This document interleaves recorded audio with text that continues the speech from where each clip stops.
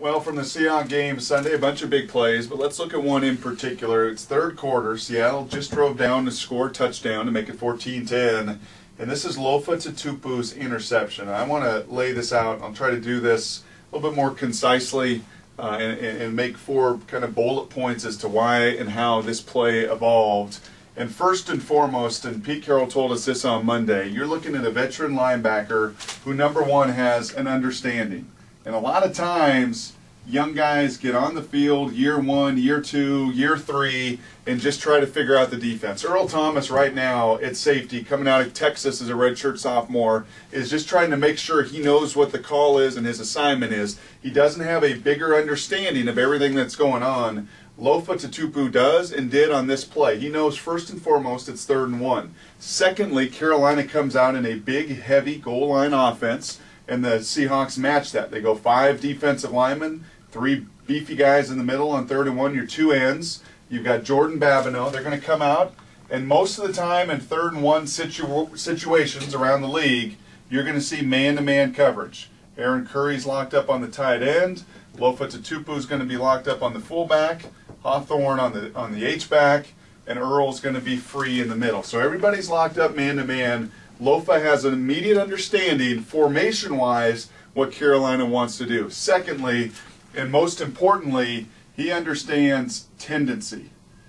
And when Carolina decides to bring their young guy, Brandon LaFell, in motion, immediately the light bulb goes off on Lofa Tatupu's head to say, hold on a second.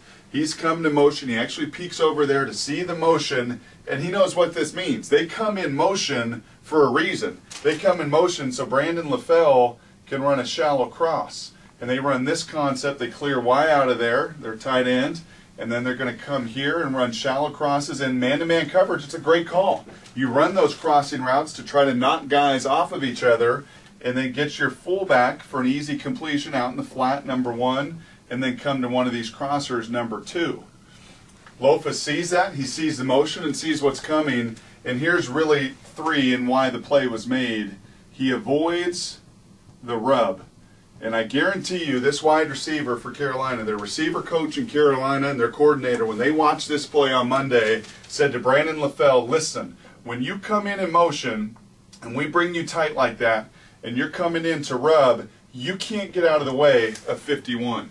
It is your job to make sure that he has to take a big path around you. LaFell didn't do that. That's a rookie who's, just like I said, understanding-wise, trying to run the right route.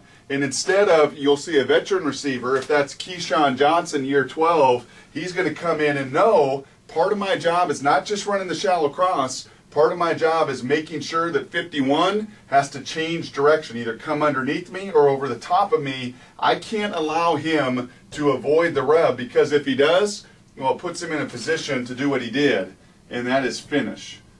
So LaFell comes in, does not get a piece of Lofa. Lofa anticipates, goes over the top of that rub, comes clean, fullback in the flat, crossing a step late, touchdown finish, huge touchdown that turned the game, turned the tide, continued to turn the momentum, and Seattle went on to finish the game themselves.